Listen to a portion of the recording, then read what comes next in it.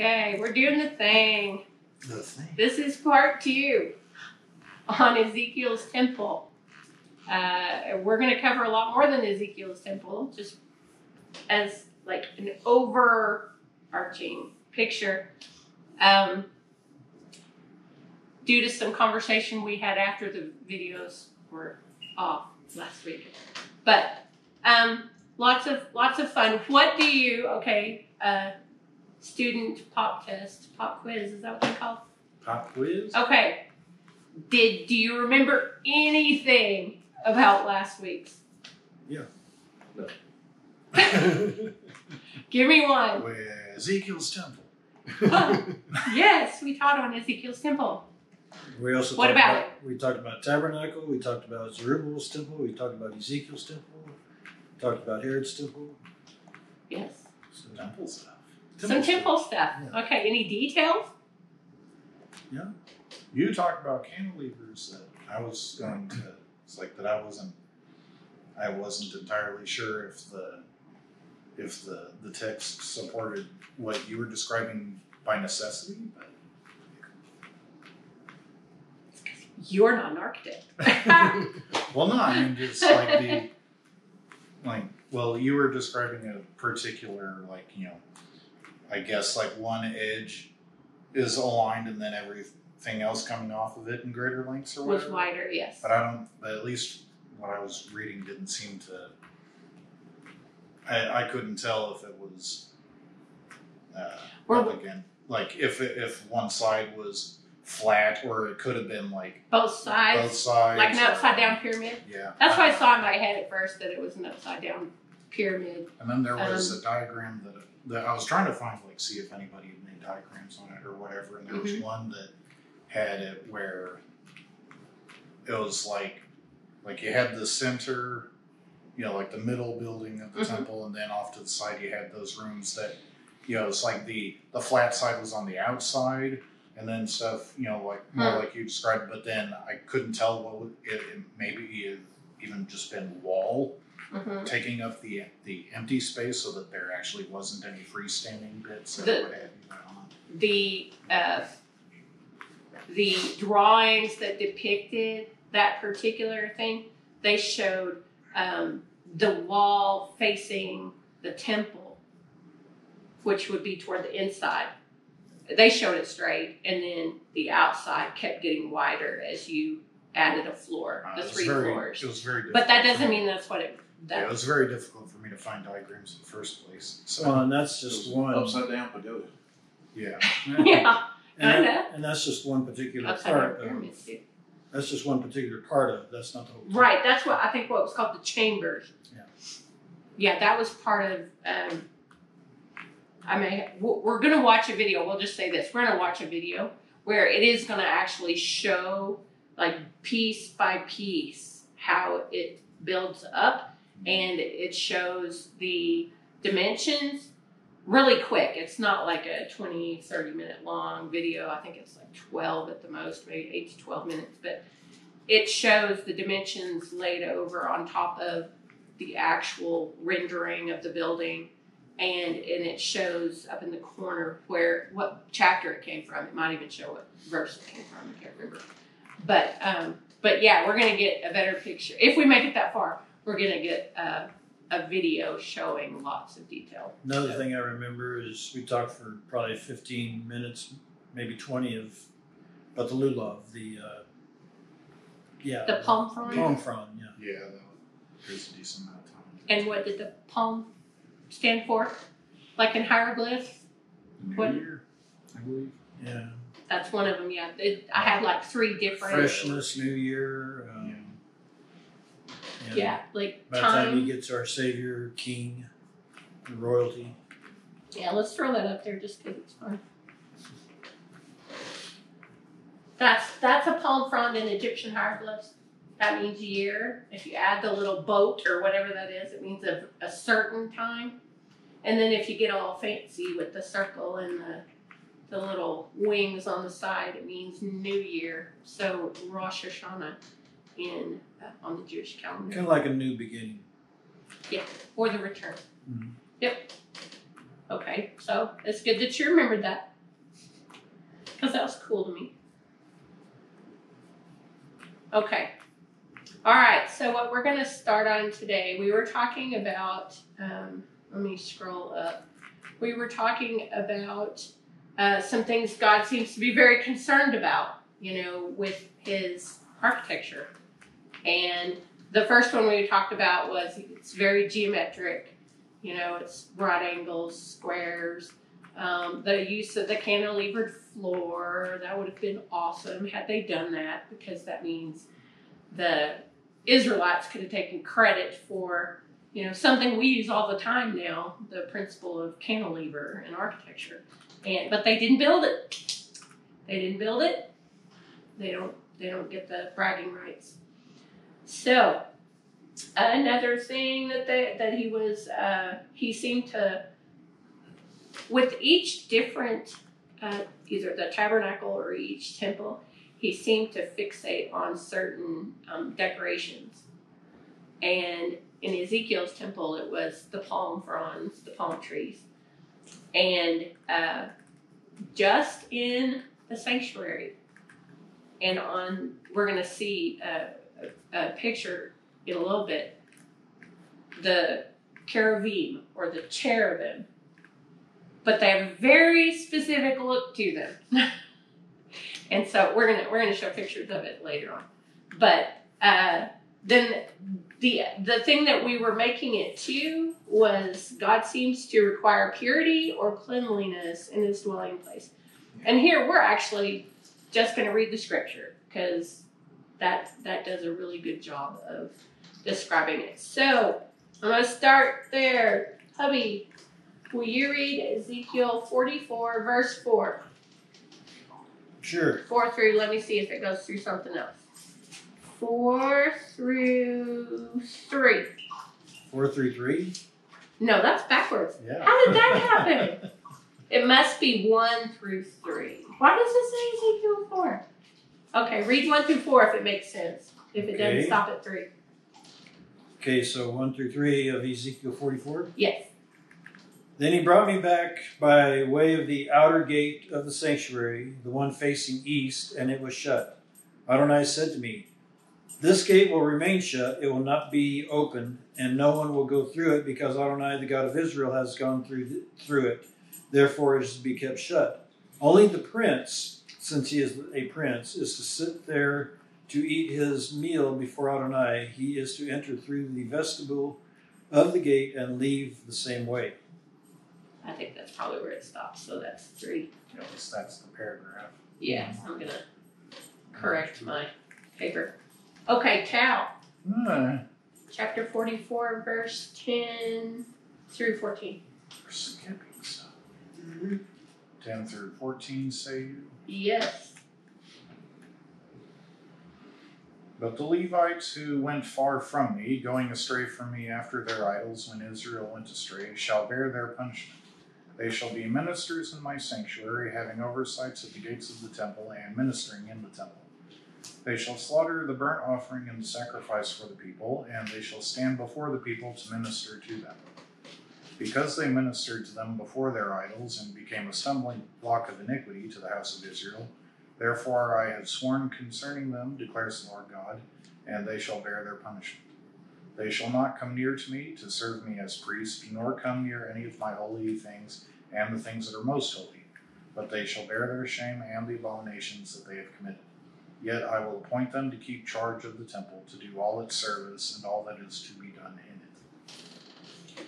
Isn't it very interesting that even though the priests who did despicable things, even though they returned to God and he forgave them, he still held them accountable for their sin?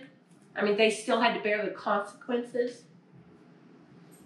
Nowadays, we kind of expect not to have to pay the penalty or bear the consequences for something bad we've done simply because we said, "I'm sorry," or genuinely repented to God. We still have to work out. Is that working out your salvation? Because you're saved, but you are working out the consequences of the things you've done. Well, you're just not necessarily working out your salvation, but working through the problems that you yourself caused some time ago, maybe even. Mm-hmm. But those problems still have to be weeded through until you get through that area of life. Yeah, it doesn't sound like God put an end date.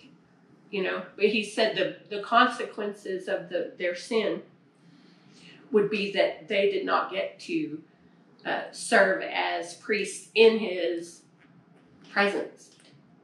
Well, yeah, they're not to be. Well, there's a difference between a Cohen, a high priest, and a Levite. Right. That's always been.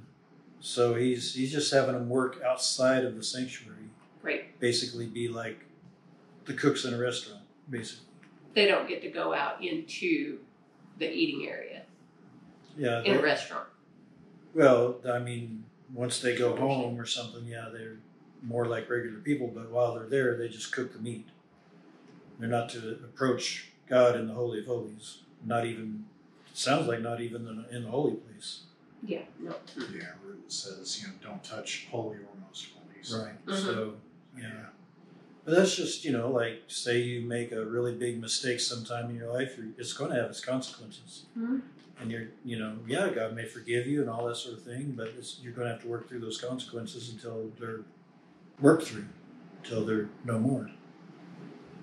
And so, yeah, there usually is an undetermined amount of time. Yeah. But I did note that it referred to, that they'll keep charge to do all its service. Mm-hmm. Yeah. So I'm not sure what all its service would refer to, but I'm presumably to avoid complication, all its service except these things. Yeah. Yeah. The high priest goes in, even in tabernacle days. He's the one that went into the holy place to do the things there and to the Holy of Holies. The regular Levites were out, basically cooking.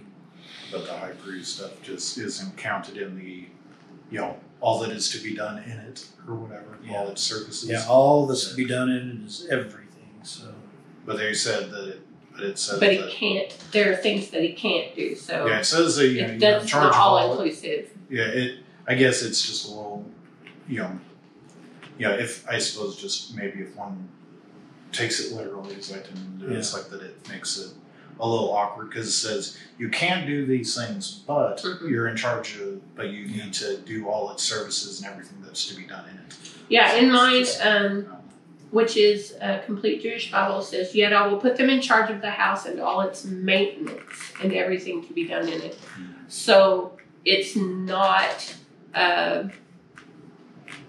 what the priests do for God, bringing in things into His presence or Day of Atonement, those sorts of things. It's just the upkeep of the campus, if you will.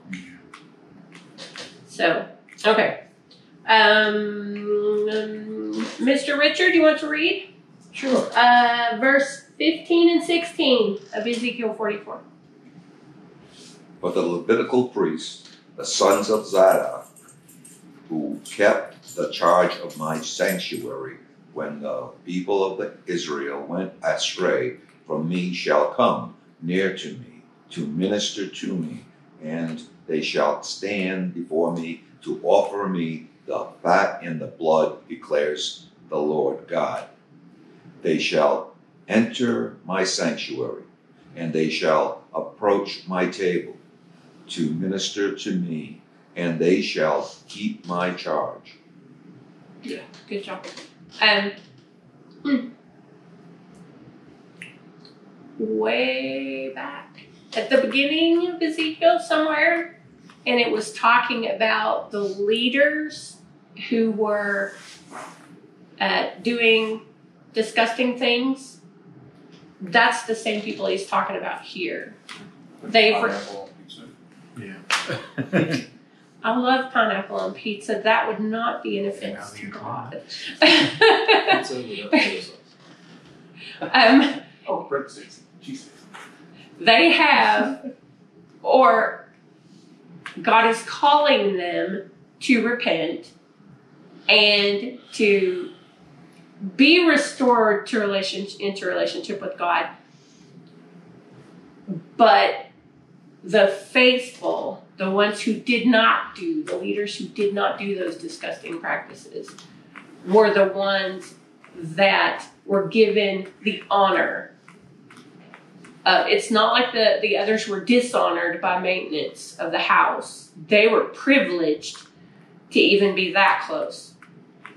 But the priests who remained faithful were given the gift of actually ministering directly to God. And you have to remember, coming down the pike here in a few chapters, the presence of God comes and enters this temple. That was the plan.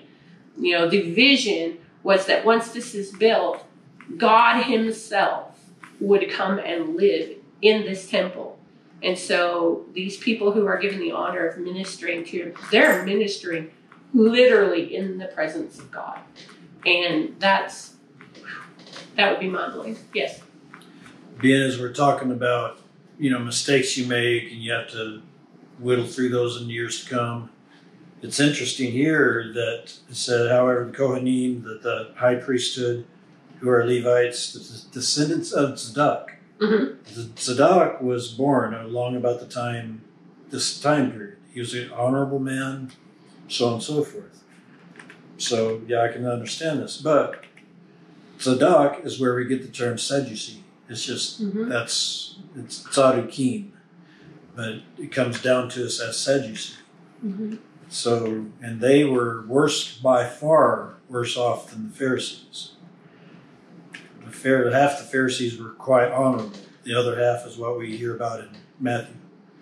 But the Tzadukim, or the Sadducees, started off with Mr. Zadok, very honorable. But man, did they ever go downhill. They were hanging their robes up in the towers of Antonio, showing their allegiance to Rome, not God, and so on and so forth. So by the time our Savior comes, he says to the Pharisees, "You're in danger of ill." In so many words, he says to the Sadducees, he says to the Pharisees, "You're in danger of ill." To the Sadducees, he says in so many words, "You're going to hell." And he just didn't say it as bluntly as I just did, but he said it because they started off with an honorable man that he said, "Okay, you're the high priest now," and so it's like. Finally, he sends his son,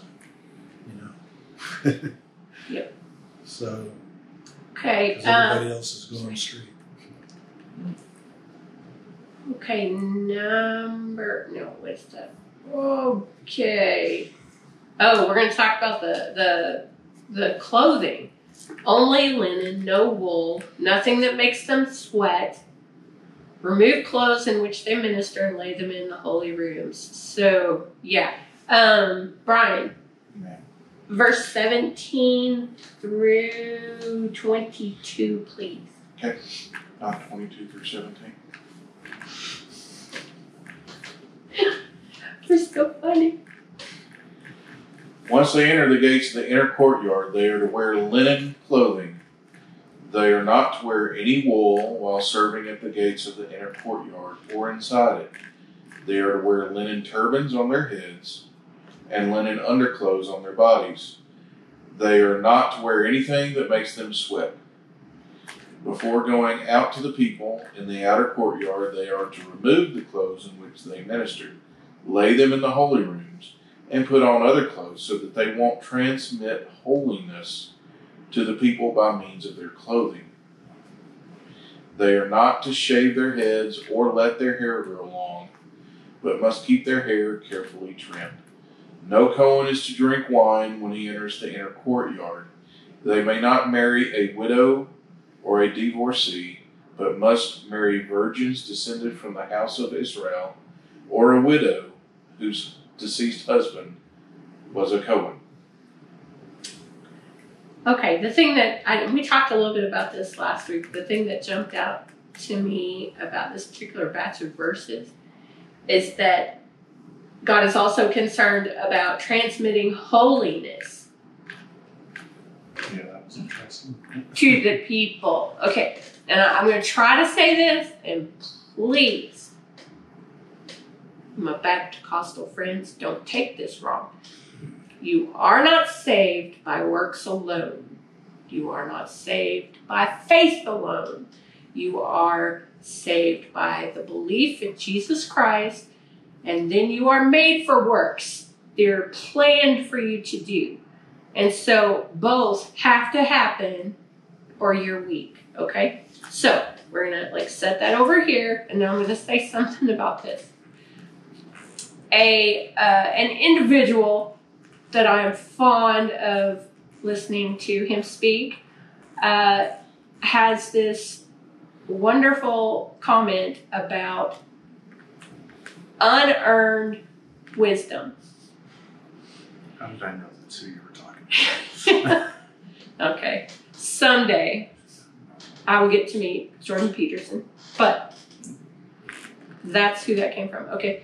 And the principle, basically, I won't say it as well as he does, but the principle is you can learn something and you can think you're wise because you know this thing, you know this principle, but you haven't walked it out. You don't know how it really works in everyday life, and you didn't earn that wisdom. You just read it, okay? Read it by all means, get wisdom. But then the walking out of it, you earn that wisdom. You own the wisdom. And it becomes something in your life that keeps you in a right place with God. I try to say it makes you safe, but as a Christian, you are not safe. Just get used to that. Okay. It shields you in a way. Okay? So, unearned wisdom will get you in trouble because you might try to step out in some sort of behavior that you think is wise, but you used it at the wrong time. You used that knowledge or wisdom at the wrong time, and you get mowed down. Okay, so unearned holiness seems to me would kick you in the pants as well, because with holiness there is a level of responsibility, right? It's just like with freedom, there's a responsibility to steward that freedom. And if you do not steward it well, you will abuse it and end up hurting people, right? Okay, holiness, same way. Have you ever heard somebody say that somebody used the word of God as a weapon against you? Like you were hurting. I'll just give you an example. At one point I was having a really tough time dealing with something, and a person who loves me very much quoted a scripture that was just insulting. I mean, it just, she used it improperly, and it just devastated me. It was an improper use of the word. There's an improper use of holiness. It's almost like it would be too much for you. Well, you didn't know, as Christians, we love hurting people. Yes, we love stabbing people in the back. Yeah, talking about people. Yeah, yes. Well, you mentioned 3 words, so I'll mention those three words. First, there are 2 types of wisdom mentioned in the Bible, 2 different words, 2 different spellings. One has to do with knowledge. That word is Ezekiel. It also gives us the word for business sense, business savvy, siklut, and so forth. This is what Eve saw in the tree that she was not supposed to eat. She said, "Oh, that will make me wise." Right. She heard from the serpent, and she uses that word, knowledge, and that's a perfect example of business savvy.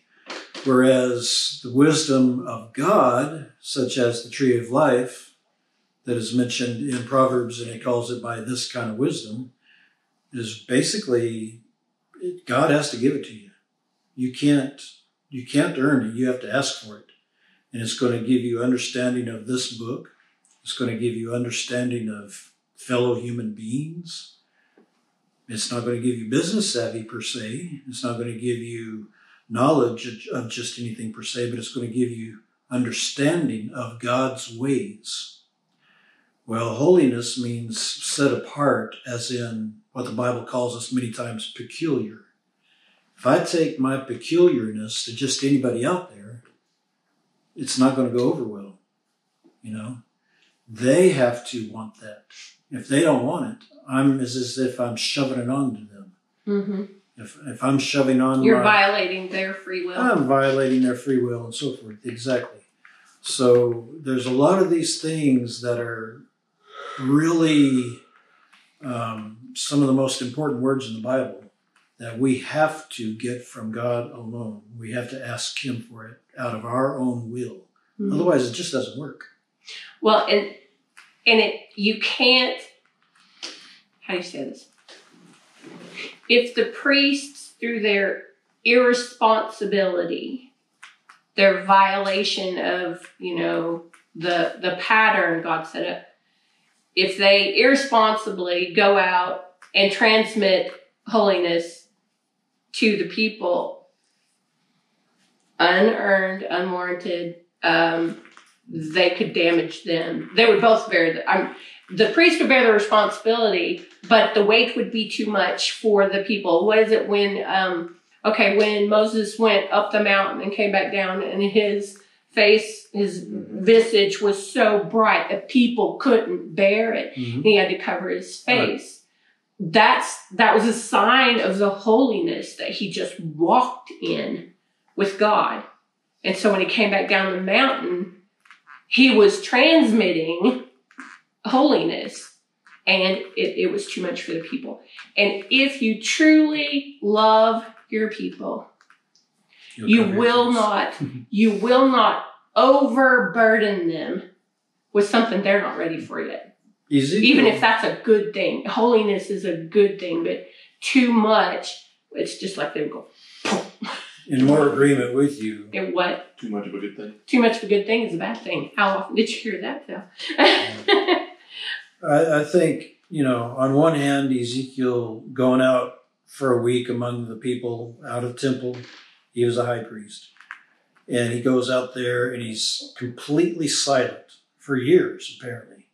He doesn't say he opened his mouth until, chapter 35 or 6, But that's not entirely bad, because these people were bad enough, horrible enough to adopt all things about Babylon. And he goes out there and is freaked out in the first place because of the way they are, but probably wasn't entirely bad for him to become silent, at least for a time. Then he can begin speaking up. But because he may have just run them off all the more. I mean, you got to choose your times and places. You got to choose. You can't just blurt out anything. Well, you need to be listening very careful to God and to the Spirit to know when and how to speak. Yeah, so it's the same with transmitting holiness when that's just really too much. Okay, I'm sorry, Tom.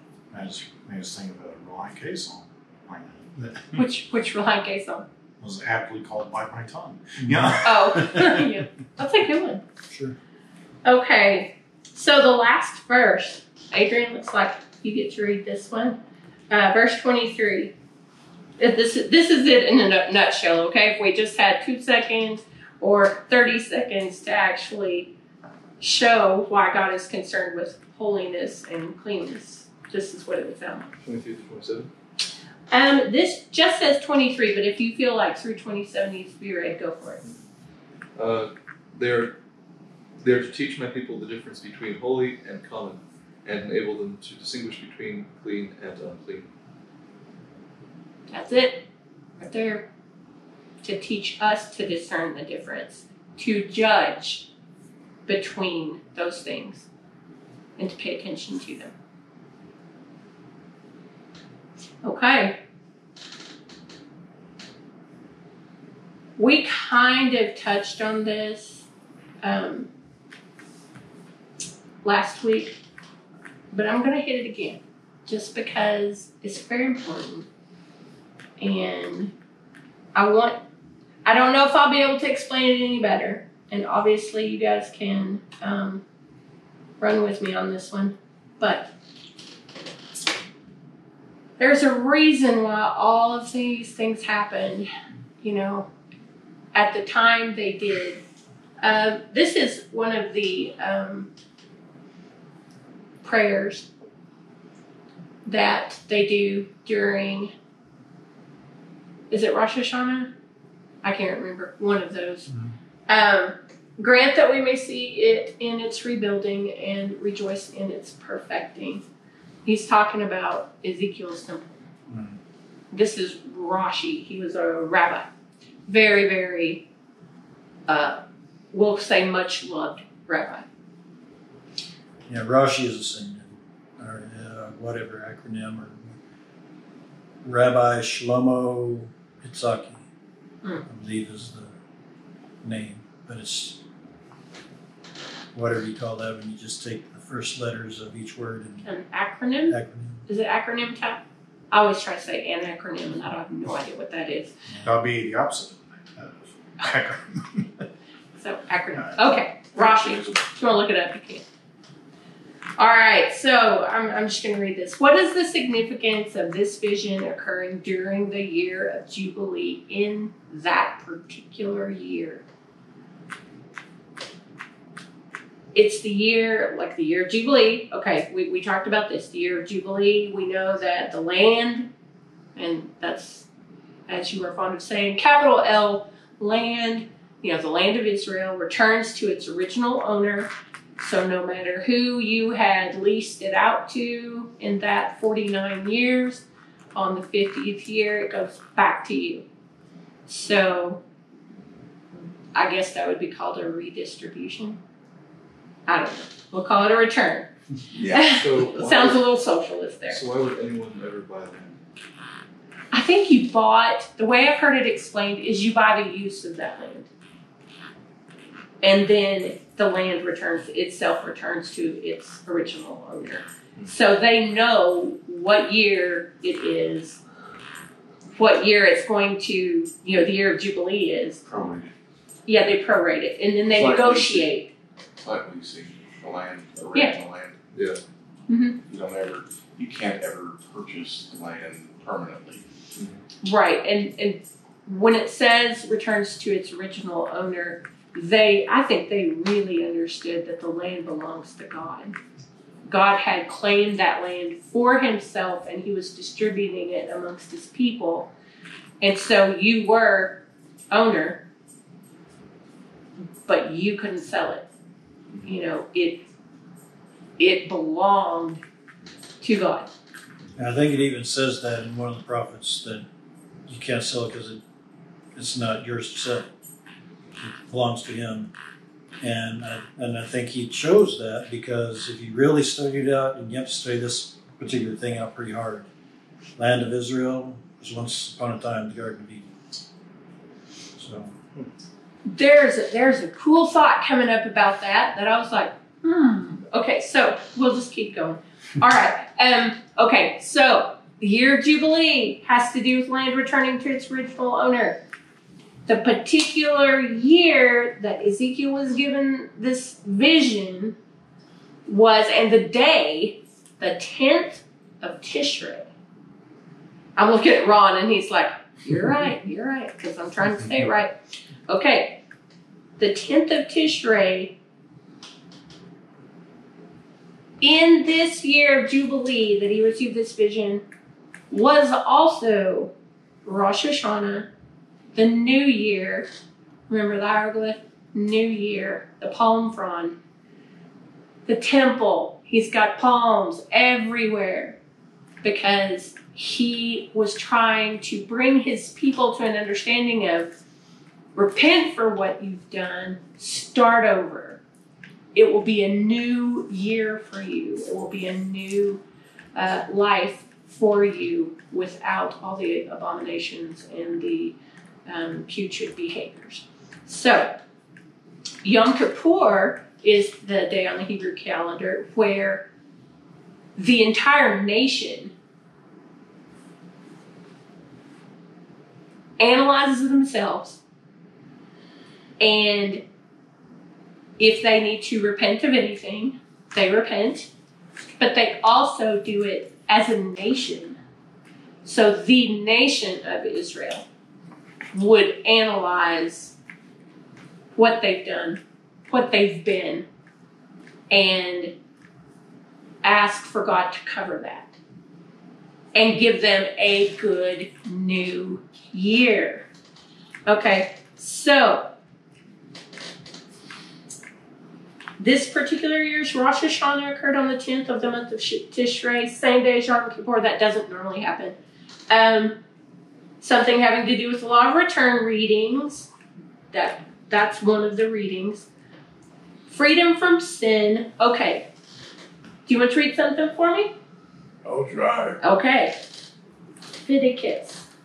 Leviticus 25, verse 8 through 10. So Leviticus 25, way back at the beginning. And making them turn to an entirely different part of the Bible? Yep, entirely different part of the Bible. Was it Genesis, Leviticus? Leviticus 25 what? 25, 8 through 10. Genesis, Exodus, Leviticus. Genesis, Exodus, Leviticus. There you go. I got them all messed up. So much for knowing the Torah. I'm looking for my page number here. That's all right. We'll let you. Tell you what, I've got stuff to read, so you keep looking. 152. Freedom from sin. Okay. The purpose of the Jubilee. Tell me again. Leviticus 25. Chapter 25. Mm-hmm. And then verses 8 through 10. This is going to talk about that freedom that you have to Starting be with responsible for. verse 8? 8 through 10. 8 through 10. 10. Uh-huh. Okay. All right, go ahead. You are also to count off 7 Sabbath of years for yourself, 7 times 7 years, so that you have the time of the 7 Sabbaths of years, namely 49 years. For you shall sound a ram's horn abroad on the 10th day of the 7th month. On the day of atonement you shall sound a horn all through your land. You shall thus consecrate the 50th year and proclaim a release through the land to all of its inhabitants. It shall be a jubilee for you, and each of you shall return to his own property, and each of you shall return to his family. Good job. All right. In the complete Jewish Bible, I'm going to read it to you in that one. It says you are to count 7 Shabbats of years, 7 times 7 years, that is 49 years. Then on the 10th day of the 7th month, which is Tishrei, right? Yes. On Yom Kippur, you are to sound a blast of the shofar, which is trumpet. You are to sound the shofar all through your land, and you are to consecrate the 50th year, proclaiming freedom throughout the land to all its inhabitants. It will be a yovel for you. You will return everyone to the land he owns, and everyone is to return to his family. Okay.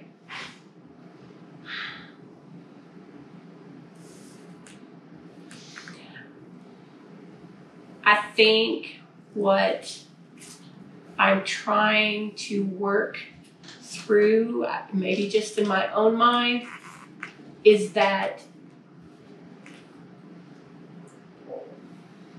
God loves his people enough to inspire them to return and to be ashamed for what they've done and to repent and be restored to him, right? That's like the big reason for this Ezekiel's temple vision. Okay, I'm trying to narrow it down to my own life. How can I apply this to my life and in my circumstance? And I have family that I love so much. I would do anything biblically, to draw them back somehow to God, to me even, but to God.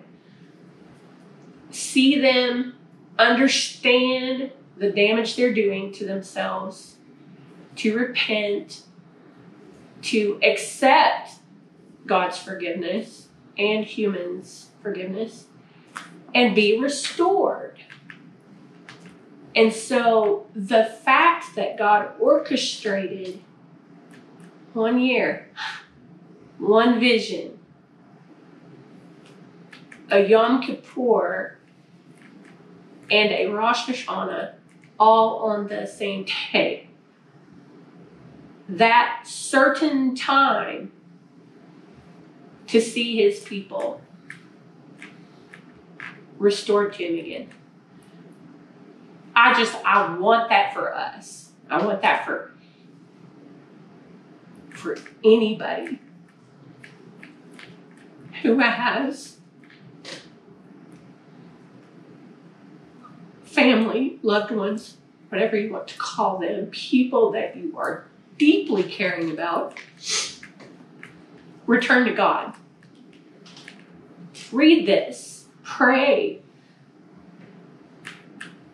Pray that God will do something like that for you and for the people that you love.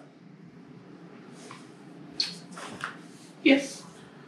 Whether we realize it or not, we are very, very much affected by the biblical calendar. We live under the Roman calendar, yes, or what we call the Western calendar. But we're very, very affected by the biblical calendar, which is a totally different calendar, but we're very affected by it. I'll give you, for instance, a young man, got this picture on my phone. That picture was taken, a young man in prayer, and after that prayer, well, I think anybody who knows who I'm talking about knows the history after that prayer.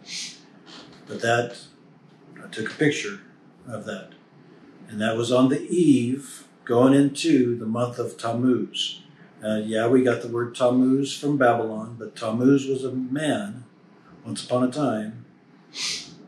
He was sexually astray, did whatever he wanted to sexually, and he became the figure of sexual, whatever you choose, particularly way on out there. Uncleanness. Yeah. And that's a month. That's a month on the biblical calendar now. And that was the day, the beginning of that month when that picture was taken. He didn't know. I didn't know. But I could go through so many examples of how we're affected by the biblical calendar, but because we don't know it, we don't realize it, so we just go on. I can remember a couple of years ago when my boss came in and he wasn't going to eat that day because he was fasting and praying that particular day. That particular day on the calendar was Elul the 1st, when you begin in Orthodox Judaism to fast and pray toward Yom Kippur. That's 40 days before Yom Kippur, to fast and pray for the nation of Israel, for the people of Israel, to repent. And he was doing it, although he had no clue that he was doing it. Which good for him, because he was listening to the Spirit. Exactly. He was listening to the Spirit who follows the biblical calendar. Whether we realize that or not. But it's the truth. I can't do anything about it. So, yeah. Yom Kippur is the day that you can repent and be restored, or it's a day, if you don't repent and are restored, it's a day of judgment. It's otherwise called the Day of Judgment. Mm-hmm. And then following that is Sukkot, i.e. the kingdom. And 15 years ago, I would have cared less. Couldn't have cared less about the Hebrew calendar and the feasts that are laid out in the original covenant, or what you call the Old Testament. And I didn't understand the patterns that God has set up and why the enemy hates that pattern. He hates anything God does because what God does is good. And for our health and safety and good keeping. And the enemy despises that. So for people who aren't aware of what's going on, the enemy is able to just mow you down on that day. Oh, you don't know you're supposed to, analyze your life and repent on Yom Kippur. You don't know that. So guess what? The enemy's going to use against you that day. Every sin you've ever done, every simple boo-boo to vicious lie, the enemy will remind you of that day and just bang you over the head with it. Where if you had known, oh, Yom Kippur, I'm supposed to do this for myself. I judge myself so that I will not be judged. And if I'm accepting responsibility for repenting and for self-correction, if I don't do it, something else will. And it won't be for your health. It will be for your harm. So if you're wondering why is she talking about these dates, Yom Kippur and Rosh Hashanah, and why is it crying like a baby over it? It's because the calendar, the patterns, the deep pattern recognition, I understand what God is saying to his people through architecture. It speaks to me. So, yes. But if they had built this temple at that time? Oh, my goodness. Yeah. Understand, we call that Rosh Hashanah, meaning beginning of the year. Bible calls it Yom Teruah. Teruah means the loud trumpet blast. And that's all it talks about in Leviticus 23. That's on that day, it only says, blow that trumpet loud.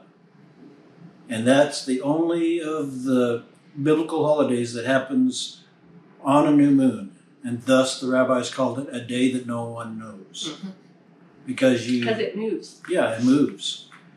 And so, it's the fall part of the festivals, mm-hmm. of the holidays, which is yet to come. Our Lord came and fulfilled the spring part. Mm-hmm. He's yet to fulfill the fall part. Rosh Hashanah or Yom Teruah is the day when he returns. Repentance follows. It has to follow. Otherwise, the kingdom doesn't come. The kingdom is Sukkot, 1,000-year reign. Pardon me. So here he's calling on Zadok to be the high priest. He's setting it all up. I mean, the kingdom could be ushered in right here. Just all you got to do is accept God's calendar, accept his temple, accept his way, and the kingdom will come. This temple is yet to be built. But my just brilliant use of the English language, they wimped out. They wimped out, built a lesser thing. Yeah, they built something, but it wasn't this. Yeah, and it wasn't this, and so... You can have a calendar, but it's not this calendar. All right, think we beat that horse long enough? Okay, we're good. All right, so now we are going to compare... We're going to get into the guts of the architecture. Compare the architecture of the tabernacle, Solomon's temple,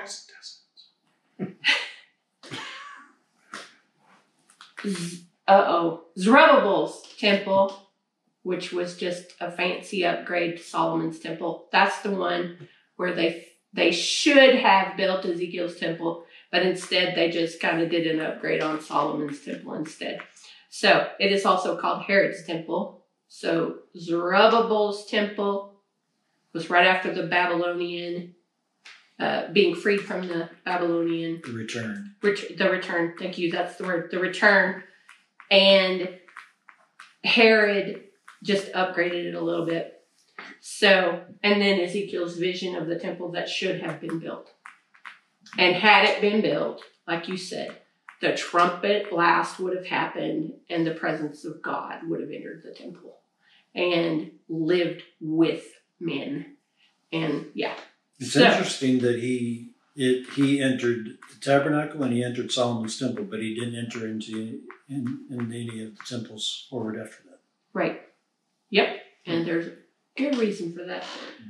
All right, so we're going to start that bit, okay? And I'm hopefully, I don't know, this may go long, this may go short. Depends on how much fun you guys are having. Okay, the temples, the tabernacle was We've got 10 minutes till it's an hour. really the first temple.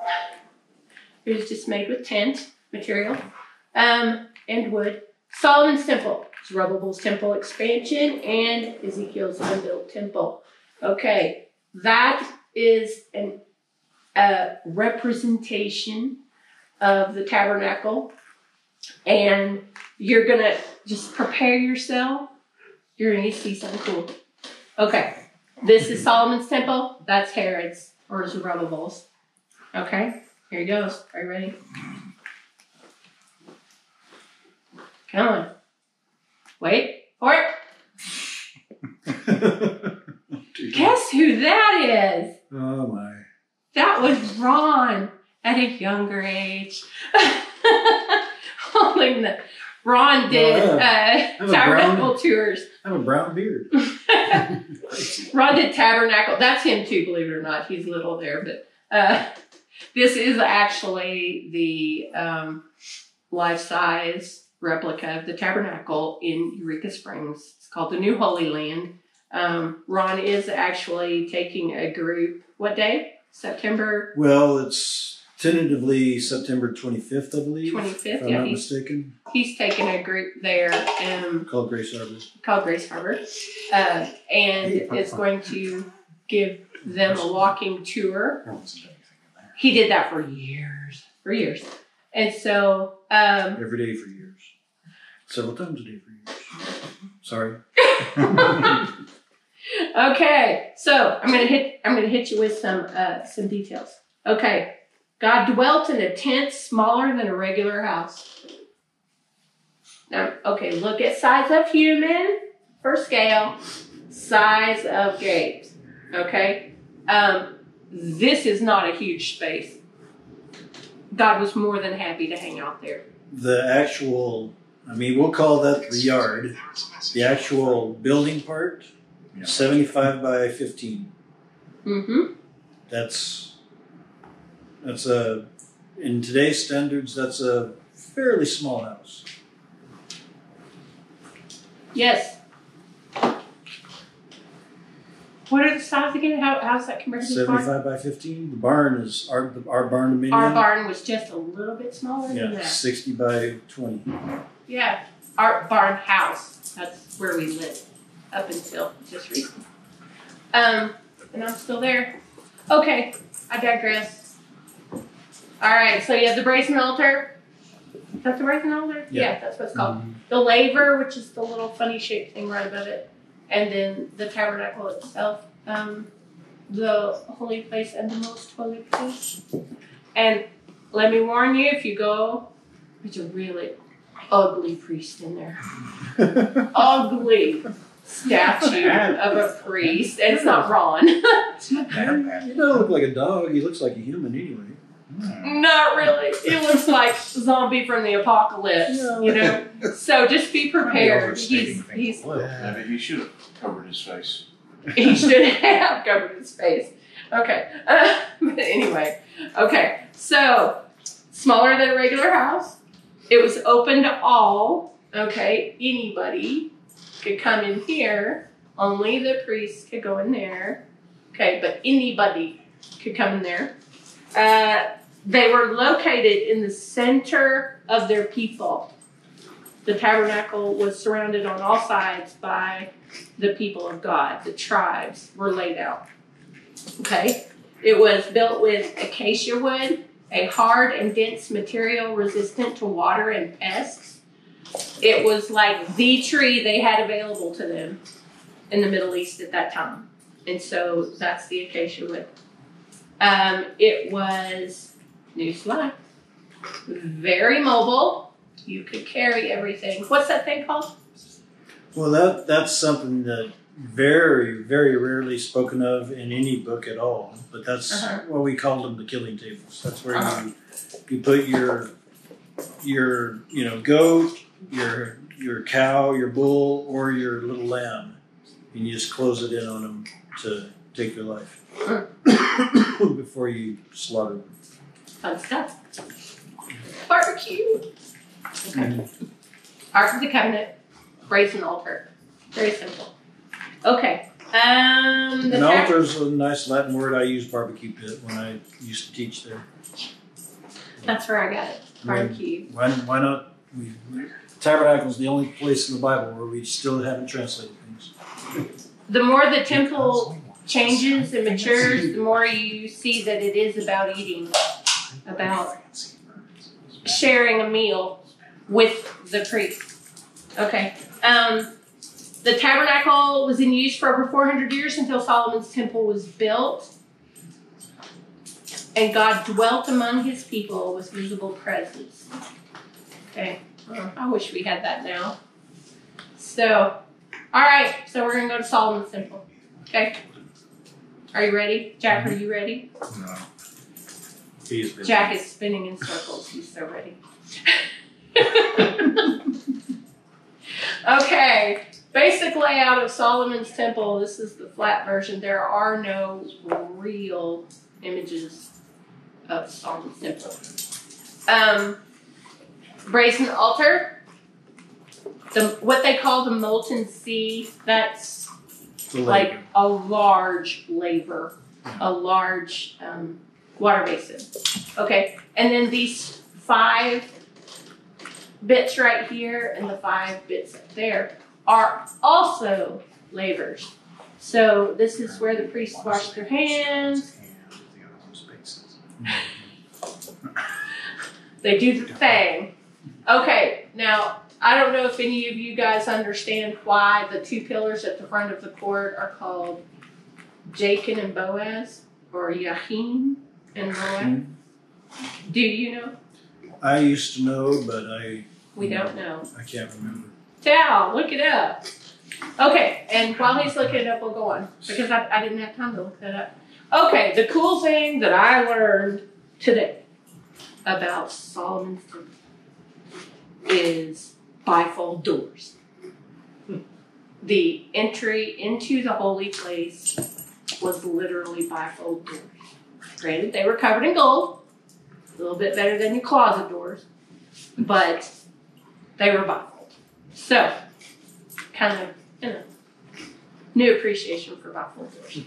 Well, be it tabernacle, Solomon's temple, whatever temple, the Hebrew word is house. Yes. So, like it's meant to be like a house. Bifold doors to your house. I remember a time when you'd go to church and you call it going to God's house sometimes, or the house of God. So they didn't have French doors? No French doors. No. All right, so you have the holy place, tables of showbread. There were more tables of showbread and more menorahs. Probably because there was more people. I don't know. Altar of incense, that or Solomon was just on a roll. The veil and the Ark of the Covenant, and that's the Holy of Holies. Okay, this is chambers, what they call chambers. Along there and along here. 30 of them. Woohoo! You have that in Ezekiel's temple too. You do have chambers. That's the thing that we were talking about cantilevers on. Oh, okay. Hey, time for video. We're gonna watch this. Better make sure the volume's not. Yeah, Brian, can you be prepared for volume on your end? I can do mine. I'm gonna crank it up a little bit because mine's. Okay, here we go. Are you ready? Yep. And it pops up over here. Hold on.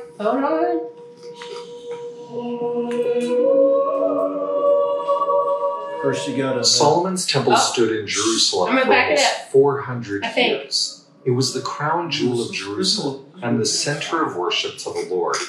Almost half of the Old Testament writings took See the place. whole thing. All right, here we go. Yeah, we did this one. Solomon's temple stood in Jerusalem for almost 400 years. It was the crown jewel of Jerusalem and the center of worship to the Lord. Almost half of the Old Testament writings took place during the time when Solomon's temple was still standing. Understanding the significance of its location, history, and design can greatly add to one's reverence for one of the most holy places in the world. The city of Jerusalem is located in an area of three major valleys: the Hinnom, the Central or Tyropoeon, and the Kidron Valley. The mountain range between the Central and Kidron Valley is called Mount Moriah. The peak of the mountain is a large protruding flat rock, which is now located under the dome of the rock. According to Genesis 22:2, Abraham was commanded to sacrifice Isaac in the region of Moriah, connecting the Temple Mount with this significant event. At the time of King David, the area of Jerusalem was controlled by the Jebusites, the city only occupying the southern part of the central ridge. When David captured the city in about 1000 BC, he made Jerusalem his capital. David then moved the Ark of the Covenant to Jerusalem and began preparations for building a permanent structure to replace the portable tabernacle of Moses that had been used for over 400 years. With the ancient city of Jerusalem being fairly small, David purchased the threshing floor of Araunah the Jebusite so he could expand the size of the city. Being higher than the city of David, the hilltop would make a beautiful place to build the temple of the Lord. Under the reign of David's son, King Solomon, the temple construction began. After 7 years of construction in about 960 BC, Solomon finished building the temple, most likely built over this same protruding rock of Mount Moriah. Solomon also built himself a new palace just south of the temple and expanded the walls of the city up towards the peak of Mount Moriah. The Temple of Solomon was modeled after the Tabernacle of Moses. Because of the many similarities between the Tabernacle and the Garden of Eden, many scholars believe that the Garden of Eden was the prototype for the Tabernacle, and thus later temples. According to Jewish tradition, Eden was located on a hill, with the tree of life and the tree of knowledge of good and evil at the center of the hill. The Bible teaches that when Adam and Eve transgressed and partook of the forbidden fruit, they were cast out towards the east. Cherubim and a flaming sword were then placed at the east entrance to prevent them from partaking of the tree of life, as they would then live forever in their sin. In order to return back into the presence of God, Israel had to symbolically retrace the steps of Adam and Eve, passing the cherubim and re-entering the garden in a westward direction. The tabernacle was set up in the same east to west progression, seeming to replicate the Garden of Eden. The tabernacle was divided into three main courts: the outer court, the holy place, and the Holy of Holies. The outer court represented the fallen world, while the inner courts represented a more sacred and holier way of life. In essence, as the priest, who represented all of Israel, progressed through the tabernacle, or temple, he left the world to enter a more holy state, and then was enabled to re-enter the presence of the Lord, passing the angels, or cherubim, who were embroidered on the veil. Solomon's temple replicated this same three-level progression, doubling the floor plan size of the tabernacle sanctuary for the temple structure. As one approached the Temple of Solomon, the first thing noticed was the brazen altar of sacrifice. The altar was 20 cubits long and wide and 10 cubits high, a cubit being the length from the elbow to the tip of the longest finger, or about 1.5 feet. On the four corners of the altar were 4 horns, horns often representing power. This is where the sacrificial animals were burned, representing the future sacrifice of the Savior Jesus Christ. On the southeast side of the temple was the molten or brazen sea, which rested on the backs of 12 oxen, 3 pointing in each of the cardinal directions. In ancient times, oxen represented strength, and the number 12 often represented the 12 tribes of Israel. Water from the larger brazen sea was poured into 10 bronze water basins on both sides of the temple, which could then be wheeled around the outer court for various washing and cleansing rituals by the priests. Around the south, west, and north sides of the temple were 3 floors of chambers or storage rooms. The inside wall of the chambers was stepped so as to create a ledge where the timbers of the floors could rest. The storage rooms were accessed by a door on the south side of the temple, with wooden ladders going up into each of the floors. At the front of the temple were 2 large bronze pillars that flanked the porch. The pillar on the left was named Boaz, and the pillar on the right was named Yakin. The tops were decorated with lily flower petals and pomegranates.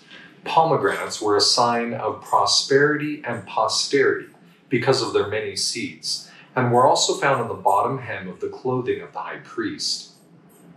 The main temple doors were made of 2 large bifolding doors covered in gold with cherubim, palm trees, and open flowers.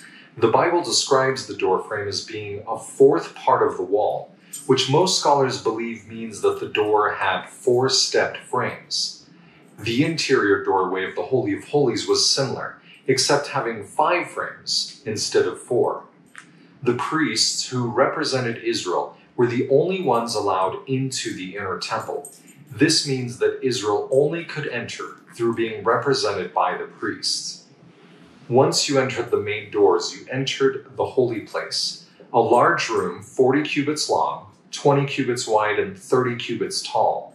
The room was overlaid with gold and decorated with cherubim, palm trees, and open flowers, possibly alluding to the beauty of the Garden of Eden. The room was lit by 10 large menorahs, 5 on each side of the room, that were constantly burning, and narrow windows on each side of the top of the room. On the right side of the room was located the table of showbread, which had 12 large flat pita-like loaves. The priests ate and then replaced the showbread every Sabbath, similar to our weekly partaking of the communion or sacramental bread.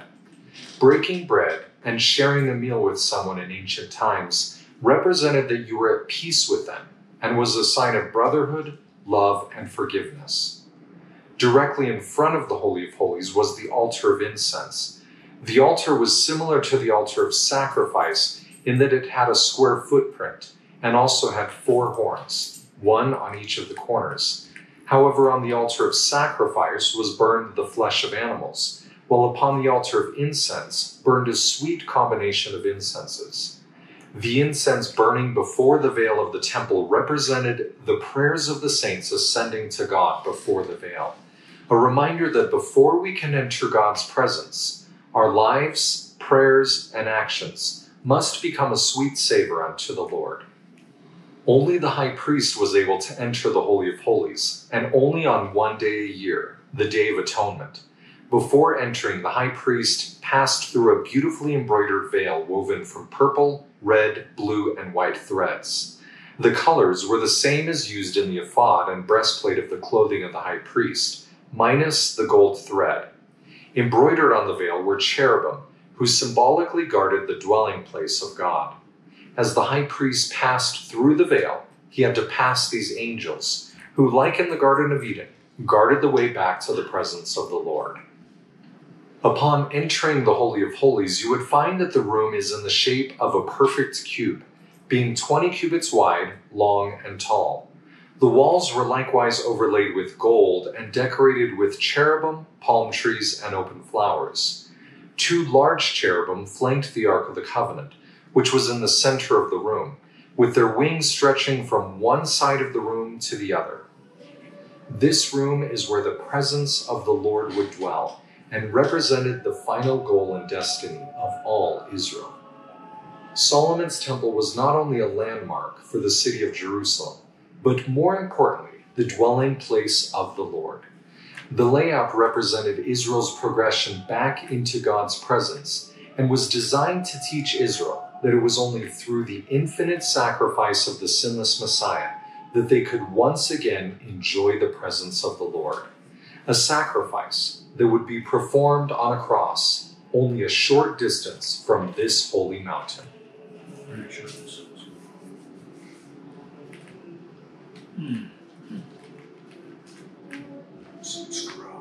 Good stuff. Okay. Rough overview. All right. Do you remember the frames on the walls. Let me find my mouse. There you are. You know, I love archaeology. Okay. Do you remember where it said it had 4 frames or 5 frames? This is a proposed reconstruction of the Temple of Solomon in Jerusalem based on the stone model shrine discovered at Kirgat. I don't know how to pronounce that. Anyway, so these are actually pieces of temple service utensils, and then a model of that door. I'd like to see that in person. Anyway, okay. It'd be really short to get through that door. Mm-hmm. All right, so The Jewish people were short. yeah, we're gonna go back. Oh, shoot, back one. All right, so just brief statements on Solomon's temple. It's larger than and based off of the tabernacle pattern. You heard that. Stepped chambers. Tal, did you notice the step was the opposite direction? It was back toward the wall instead of. Well, yeah, that's ascending. what the diagram that I had seen was like. That's Solomon's temple. It is that way. It's more ornate. I'm sure you figured that out. The cherubim, the palm, and the open flowers, which they think are lotus leaves. Gold leaf. Egyptian influence. Yes. Did you notice? I mean, they had the big cherubim looking like sphinxes. Yeah, looking like sphinxes. Yeah, I noticed that too. And yeah, obviously there are some influences that had to come from Egypt. Yeah. With the Israelites. It just had to. I just don't know how much. So obviously that was And depending artistic rendering, we'll say. And I imagine also depending on there are all manner of different schools of thought on Solomon, and so depending on what you think there, the Egyptian influence could be more or less. Well, we don't necessarily know what cherub or any of these particular creatures look like. Angel is a nice general term, but the particular types we don't necessarily. We just know they have wings. Yeah. Some of them have 2 faces. And the way Ezekiel describes them, it sounds like, well, in ancient days you call it chariot, nowadays you call it an automobile. But the way he describes it sounds something like that, Yeah. The whole, at least God's presence anyway, with cherubs on it. Mm-hmm. But, and by the way, this guy just says the presence of the Lord. Mm-hmm. That was fire that you could see for a long way. Mm-hmm. Yep. In both tabernacle and temple. Yep. Real, actual fire. Mm-hmm. I agree. That the high priest walked into. Did it ever hit Zerubbabel's or Herod's temple? Yeah. Okay. There's a reason. Okay. The wood, cedar from Lebanon, used in the construction with gold overlay. Okay. I just want you to notice the different types of wood for each building. The cherubim guarding the entry to the most holy place, similar to the cherubim guarding Eden, which they showed that. I thought that's pretty cool. And it's very vertical. It's a bit intimidating. And man looking to the heavens for Messiah. We were talking about that a little bit last week. If you'll just pay attention to the nature of the architecture of the tabernacle, very much with his people, moves with his people follow him wherever he goes. Solomon's temple, very big, very imposing. Not that it was wrong, but the vertical architecture and just, the impressive nature of cherubim with wingtips literally touching each wall, so 20 cubits wide. That's a pretty big cherubim. And granted, not very many people got to see that part, but Solomon was trying to do something with his architecture, and he was trying to, it seemed to me, display the majesty of God. He's up there. We must revere him it wasn't quite so much I am with them on the same level. You know, I'm still God, but I'm on the level with these other people, which Ezekiel's temple does have that. So, okay, time-wise, what are we doing? Do I need to stop there, or do I want to hit Zerubbabel's and then hold Ezekiel's temple to next week? We're not going to be here next week. What do you want me to do? You've been at it for just short of an hour and 50 minutes. Okay. You can hit Zerubbabel's. I don't know how much that. I don't have a video for Zerubbabel's. I just got words, and they're not very nice. So let's do Zerubbabel's really quick. Okay. Okay. This. Come on. Zerubbabel's expansion of Solomon's temple after the Babylonian captivity, and this is also called Herod's temple.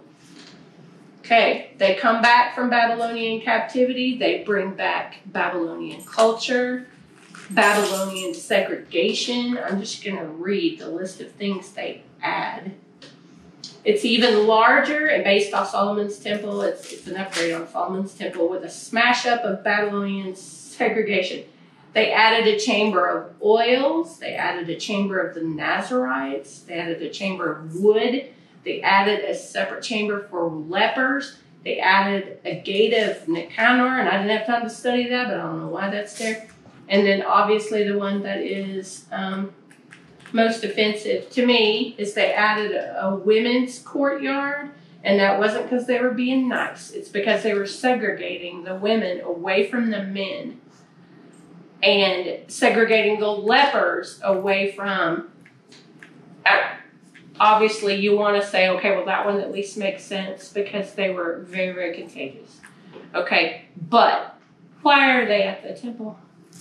They need to be healed, not isolated. So, I don't want to go any further on that one. And it's even more vertical and ornate. So, there you go. Court of Women. Do you see it? Okay, and then the gate called Beautiful. That's this one in the center. The Golden Gate. Solomon's Portico. When I saw that, I'm like, hey, that's Hanukkah right there. Because on Hanukkah, Jesus was right there walking the portico. So, I am talking. Court of the Gentiles. Separated the Gentiles. I mean, this is like segregation gone to seed. I'm not happy. Okay. Gentiles, that's pagan. Yes. So you And when you spoke earlier of the Antonio's fortress, that's it right over there on that corner. So yes, you have something to say. Well, one of the differences in Herod's temple that was not in anything else, he had to the Holy of Holies a 1.5 foot veil. Oh yeah. Might as well call it a wall, because no one could possibly go through it. Mm-hmm. No one entered the Holy of Holies in Herod's temple because you couldn't get through that wall.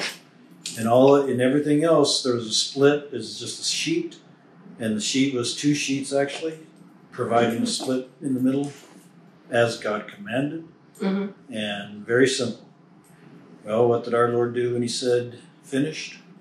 Split that thing. Split it down the middle from top to bottom. Yeah, made it the way it was actually supposed to be biblical. Okay. Yeah, and the presence of God did not enter this temple. Right. It's because man was doing man's own thing, not God's. He didn't follow the pattern God set out, and God does not honor that. So, okay, we're going to do Ezekiel's temple. We'll probably, unless we're having somewhere else. We talked about having next week at the Little House. And so we might still do this next week, but if not, it'll be the week after. But the next part will be Ezekiel's temple, and we could either do the Little House or Workman's? No, Eugene and Janae's house. Possibility. We'll figure it out and let everybody know, but okay, just so you know what's going on. This always helps me. We're going to look at a timeline, and then we're going to call it quits for today. All right, 1250 BC. Moses receives instructions for the tabernacle. Okay? Then you have all these little temples. Shechem, Shiloh. I can't even pronounce that one. Gibeon Temple. Okay, King David captures Jerusalem, 1000 BC. Then Solomon's temple was constructed in 968 BC. Okay, so that's what that's representing. The kingdom of Israel splits in 930. That's called the First Temple period. Okay. You have the different reforms that happens in the temple, and Josiah's like one of my favorite. Okay, the destruction of Solomon's temple by Nebuchadnezzar was 586 BC. Then you have Ezekiel, okay, and the Babylonian exile. So at 600 BC, give or take some, 586 is Babylonian exile. We'll just leave it at that, general numbers. This is when they get out of the exile, when they come back, they return. 515 BC, Zerubbabel's reconstruction of Solomon's temple with his horrible segregating attitude. Okay, bad architect. Then you have the Elephantine Egypt temple. What is that? I haven't gotten to study that yet. Okay, so then you have like the Book of Malachi is hanging out in there. It's kind of showing you the lead up to Jesus, okay? Hanukkah is the 175 to 164 BC, the Hellenistic Ptolemaic rule. Okay, Hanukkah, yay. Maccabean revolt. And then Jesus, yay! And then Zerubbabel's temple was dismantled and replaced by Herod's temple. I don't understand that part. Maybe I will soon. And then Herod's temple destroyed by the Romans AD 70. There you go. So we will start there with Ezekiel and the vision of Ezekiel's temple the next time. Okay, let's pray. Let's go home. Jesus, we're so glad that you came in the flesh so that we could be the temple. Each individual could be the temple. And we could worship without segregation, without, thankfully, without violation of free will. I'm very thankful that you